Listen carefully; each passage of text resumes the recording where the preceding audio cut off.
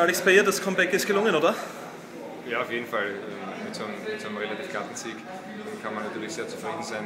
Es war nicht unbedingt zu erwarten gegen zwei starke Gegner, aber ich glaube, wir sind gerade nach so einer langen Pause sehr, sehr gut ins Match gestartet, gleich mit dem Break, und das ist natürlich besonders wichtig. Wie viel Vorsicht war in den Bewegungen noch dabei und hast du Schmerzen gehabt?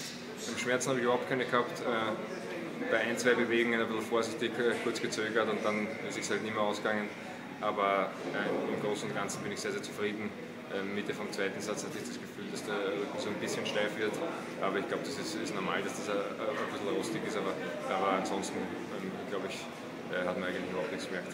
Ja, bei einem Comeback jedenfalls gegen doch zwei durchaus Kaliber wie Louis Henley so relativ glatt in zwei Sätzen zu siegen, das kann sich schon sehen lassen, oder? Auf jeden Fall. Ich glaube, das war ihm nicht zu erwarten.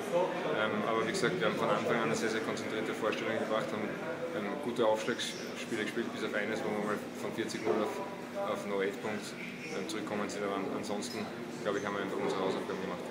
Was kann man jetzt gegen Mergia Rosol erwarten? Was kommt auf euch zu? Ein komplett anderes Match, einfach zwei Spieler, die wahrscheinlich viel von der Grundlinie spielen, werden sehr, sehr schnell spielen. Ja, da müssen wir vollkommen ready sein. Aber wie gesagt, ein komplett anderes Match wie Louis Henley heute, weil die doch den Weg ans Netz gesucht haben, was teilweise angenehmer ist. Aber ja, wir müssen in erster Linie auf uns schauen und schauen, dass wir unseren Matchrhythmus wieder kriegen. Wir haben vorher schon gehört, Dominik Thiem hat dir heute Stress bereitet. Ja, das war allerdings irgendwie ein bisschen zu gut. Auf einmal muss man schon am Platz stehen. Aber es ist natürlich sehr, sehr schnell gegangen. Damit haben wir auch nicht gerechnet in unserer Aufwärmphase. Aber natürlich freut uns das sehr, dass der Dominik da so eine unglaubliche Leistung geboten hat. Und ja, morgen, glaube ich, ein Match zum Genießen gegen Zonga.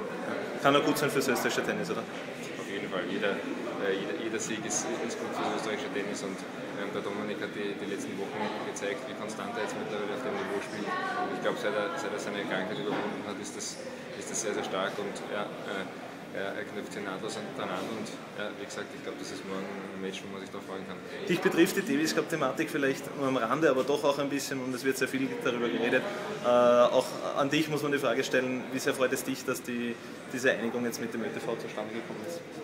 Ich glaube, dass es einfach wichtig ist. Ich glaube, wir brauchen jeden Spieler. Im Land Österreich kann es sich nicht erlauben, Spieler vorzugeben, die nicht zur Verfügung stehen, weil wir müssen einfach alle Kräfte bündeln.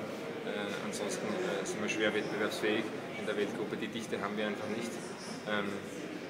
So ein Land wie Spanien, die können das auffangen, und deshalb ist es, glaube ich, sehr, sehr wichtig, dass wir da alle an einem Strang ziehen und wirklich auch alle zur Verfügung stehen, und das ist gut, dass da, glaube ich, jetzt eine Einigung gegeben hat.